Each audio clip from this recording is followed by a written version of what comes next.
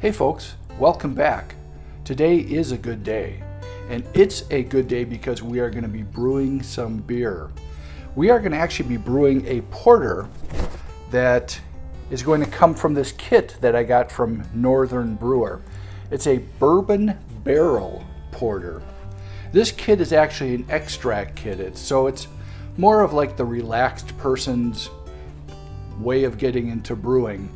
You don't have to go through all the steeping of different grains and coming up with the mash and converting the grains into sugar. That's already done for us with these extracts. So let's get brewing. So this is it. These are the ingredients to this porter beer kit. We do actually have a fairly large bag of grains. These grains are going to be used to sort of make a tea, a beer tea, I guess you would call it. It's going to impart different colors and some different flavors to the final product. As far as different malts, we have two different types. We have a dry malt extract, which is used to really put the sugars in it so that we can convert this to alcohol. And we also have a couple jugs of dark malt extract syrup. For our hops, we have U.S. Goldings, and we also have some Chinook hops. These are probably going to be going in at different times during the brewing process.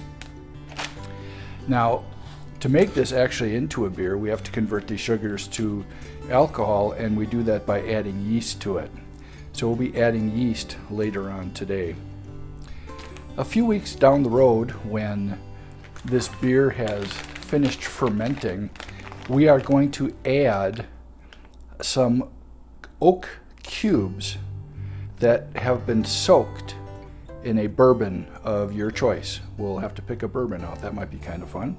So we'll add these oak cubes that are infused with all sorts of bourbon flavors right back into the fermenter, and that's going to give us some really nice taste in the final beer.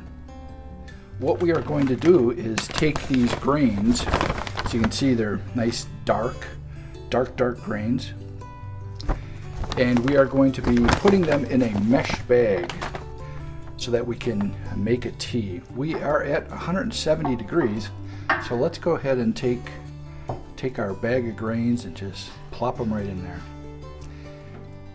Every once in a while I'll come back and give it a little stir and bop it up and down to make sure we get as much flavor and color out of these grains as we can. So I'm going to set my timer for 20 minutes and let this thing cook for a while. And there we are. It's 20 minutes later. So what we have to do at this point is fish this tea bag of grains out of here. Let's try not to burn ourselves. Might be easier said than done. There we go. We're going to fish this out and put it on this colander to help a little bit with extracting as much flavor out of here as we can. I usually take some hot water and just pour it over this bag here and help it rinse off as much of that flavor as possible.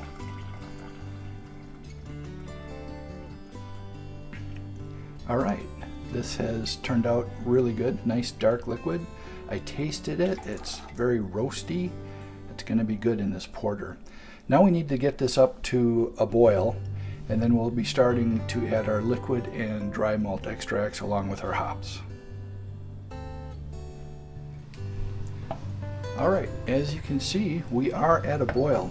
So what I'm going to do at this point is actually turn off my burner and move this over slightly to take it off the burner. We don't want it to be boiling very hard or at all when we add our dry malt extract. This is actually a wheat dried malt extract, and what an extract is really just a wort that has been dehydrated. So all the sugars that would normally be created when they're making a beer wort basically are in this bag here. So in order to use extract, we have to rehydrate it. This dry stuff is fun to use, but you got to be careful and not let it burn on the bottom of the kettle here, because you're going to have a mess. So we're going to add both of our bags of Briess Bavarian wheat dried malt extract, and then we're going to add some hops. Okay, it's back up to a boil now, so it's time to add our first addition of hops. These are Chinook hops. Looks like an ounce of them. I always like to smell these hops before I put them in.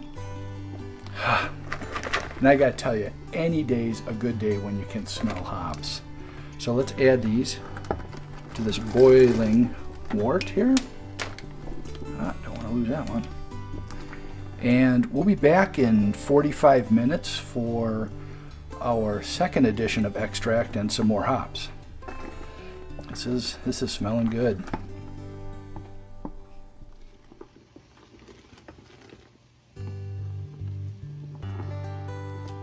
All right, this has been boiling for 45 minutes. There's about 15 minutes left in the boil. So at this point, we're going to add our dark malt extract syrup. We want to make sure that we keep stirring this as we pour it in. Otherwise, it'll sink to the bottom and burn down there. So keep it moving as you're pouring it in. And also at this point, we're going to add our U.S. Goldings hops. This is done later on in the boil to add a little more aroma to the beer. We're going to let this go for another 15 minutes and we'll be cooling it down at that point. Okay, now I am cooling this wort off, trying to get it to a temperature where I can put the yeast into it. So I added my cooling coil that I have basically running cold water through it, and it's emptying out into my sink. So basically this is a big radiator I have added to my my kettle here that is basically transferring the heat from this wort liquid through the radiator water and then putting it down the sink. So it's pretty hot yet. I have to get this down to about 100 degrees Fahrenheit. I've sanitized my fermentation bucket, its lid, and also the strainer I'll be using to strain any of the thick solids out of the wort. Okay, it's now time to transfer this wort into the fermentation bucket.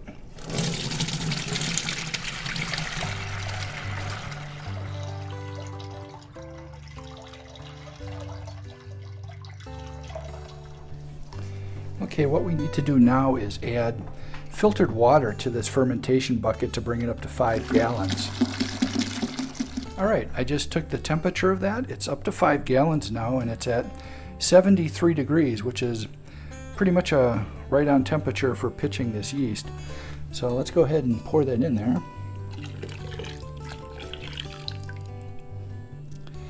And now it is beer.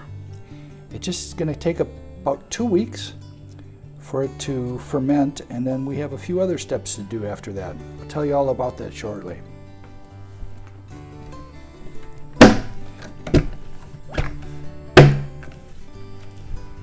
This Bourbon Barrel Porter kit I got from Northern Brewer takes about 2 months to complete. After this thing starts fermenting in the next day or two, it'll probably finish fermenting in about 2 weeks. At that point, we're going to wait a week or two, and then we're going to add our bourbon-soaked oak chips to it. We'll let that mellow in there for a few weeks, and at that point, we'll be ready to bottle it. So we got a ways to wait before we can drink this. Well, we definitely have an active fermentation going. So active, in fact, I needed to put a blow-off tube onto my fermentation bucket to handle the excessive amount of CO2 coming out. This is a great sign. So I'm in a typical Wisconsin grocery store liquor department. Got a ton of bourbons here.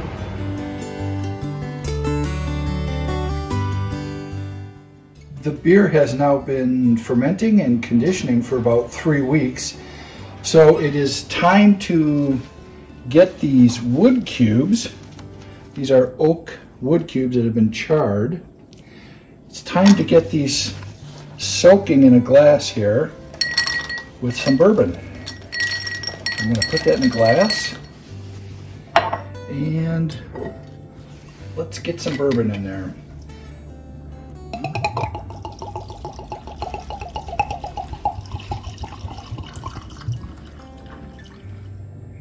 The purpose of soaking these oak cubes in the bourbon is to simulate that bourbon barrel-aged flavor a lot of beers have. So that's what we're doing here. We're going to let these soak for a couple days and then add them to our beer for a couple weeks, and then we'll bottle the beer. The oak chips have been soaking in this bourbon for about 3 days now, so it is time to actually add it to the beer.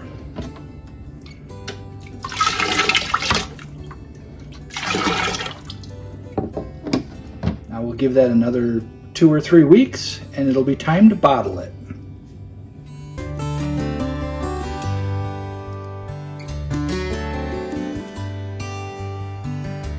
Okay, the beer has been fermenting now for quite a while. It's actually been sitting on those oak cubes for about 3 weeks.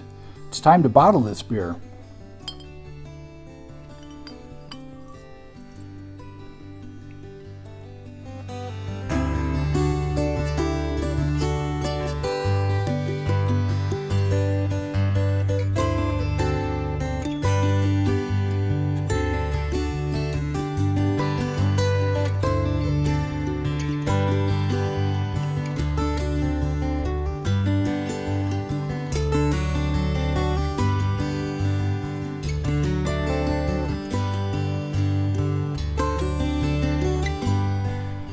I think I bottled this beer just in time. We have snow coming down, the first snowfall of the year.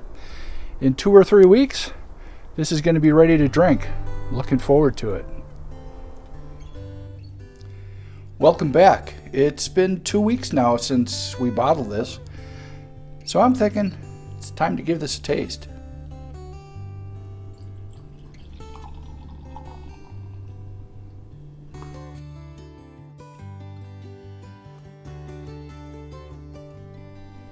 It's been exactly 2 months since we started brewing this beer, and we are currently at my favorite phase of brewing beer, and that's giving it a try.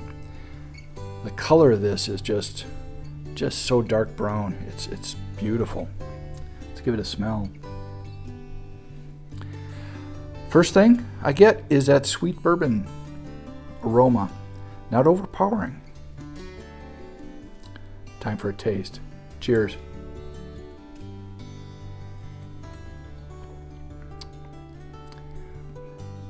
Another winner. It's not overpowering with the bourbon flavor at all, and the oak cubes we added, just a hint of wood there, but the thing I'm really getting is that nice bittersweet roasted porter flavor. Perfect for a winter beer.